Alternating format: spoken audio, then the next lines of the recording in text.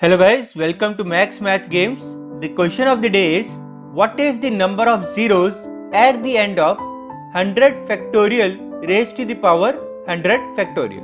Pause the video if you want to give this question a try and then resume the video when you want to check out the solution. Now, first of all, let us see a basic concept of a factorial. So, n factorial is given by 1 into 2 into so on up to the quantity n. 10 factorial will be given by 1 into 2 into so on up to the quantity 10, and 10 factorial is actually equals to 3, 6, 2, 8, 8, 0, 0. So we can say that there are 2 zeros at the end of 10 factorial. Now the prime factorization of 10 factorial contains 2, 3, 5 and 7. And 10 factorial is a combination of some powers of 2, let us suppose 2 raised to power alpha, 3 raised to power beta, 5 raised to the power gamma and 7 raised to the power delta. Now what we do is, we observe that a 0 is made up of some combination of 2 and 5. So whatever is going to be the limiting number out of alpha or gamma, that will be the number of zeros. And in any factorial, alpha is always going to be greater than gamma.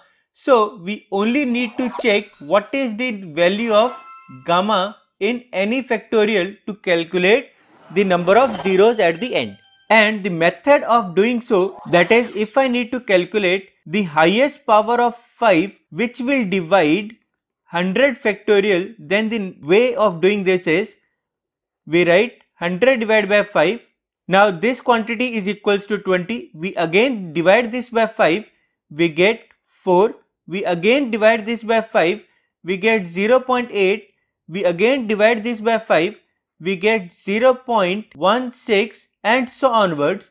Now these quantities do not contain any integer part, and we take only the integral part, and the answer will be equals to 24. And therefore 100 factorial contains 24 zeros at the end. Now we don't even need to calculate the highest power of 2 that will divide 100 factorial, because that is obviously going to be more than 24. So now that we know that 100 factorial contains 24 zeros, now the problem is, what do we do with the 100 factorial in the power?